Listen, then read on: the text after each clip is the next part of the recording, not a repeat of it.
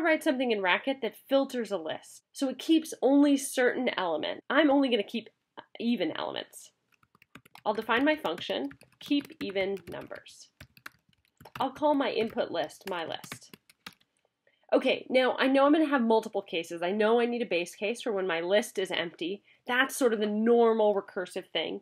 But I also have two conditions. One is where the first of the list is odd, and one where it's even. So let's sketch out that cond. And my last case, I'll put an else. Okay, I'm really ready to fill in the body.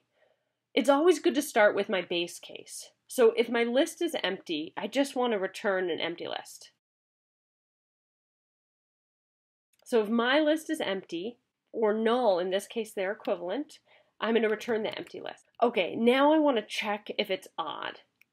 And check specifically if the first element is odd. Let's get the first element. Okay, I've got the first element. Instead of using the predicate odd, I'm actually going to use modulo. So let me take this number and say modulo of 2. So this gives me the remainder when I divide by 2. And I want to say, well, if this is equal to 1, then I know it must be odd, right? So if it's equal to 1, it's odd, and I don't want to keep it. So what I can do is I can just recurse with the rest of the list.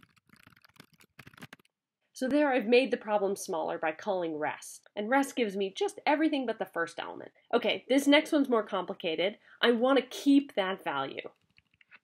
The value I want to keep is the first of my list. And I need to glue it to the recursion of the rest. The way I'm going to glue it is I'm going to use cons. Cons does the reverse of first and rest. It glues things together to make lists. So the first element that I'm going to glue together is the first of my list, and then the recursive call with the rest of my list. Looks good. I hope this is helpful.